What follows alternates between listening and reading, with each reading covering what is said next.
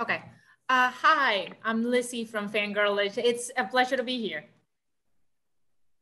Hi, Lizzie. Where are you in the world? I am now currently in Central America, in Panama. Oh, wow. Yes, so that was probably a first for you. You don't hear that. I've never been. I would like to go one day. It's beautiful. I recommend it fully. My family is from here. Now see, we can get into the island vibe of it all because I think I'm gonna start Yes. with a fun question because my first feeling watching the show in season one in particular, but now in season two was I would not survive if they dropped me off like in an island like that. Even if I had help, would you survive? Do you think? Yeah, I'd be amazing. I love the No, I confidence. would. I would. When I was 11, I was with my girlfriend and we were climbing fences, in this orchard. And we'd been to this golf course to get like golf balls out of the lake that we had buckets, and then we were going to sell them to get Christmas presents. And I had this golf stick that was broken.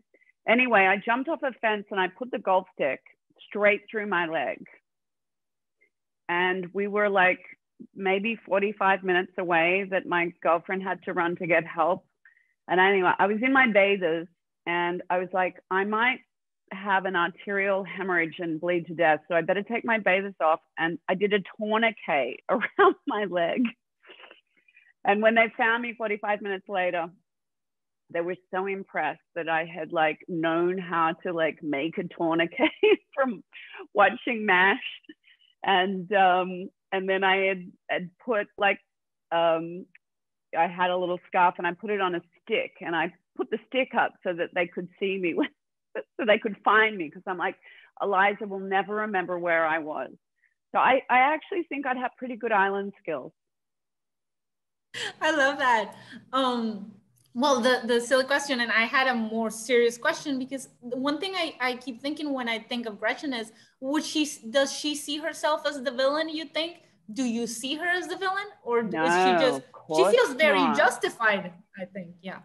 Well, I think that's, it's like Putin invading Ukraine, right? He thinks he's right.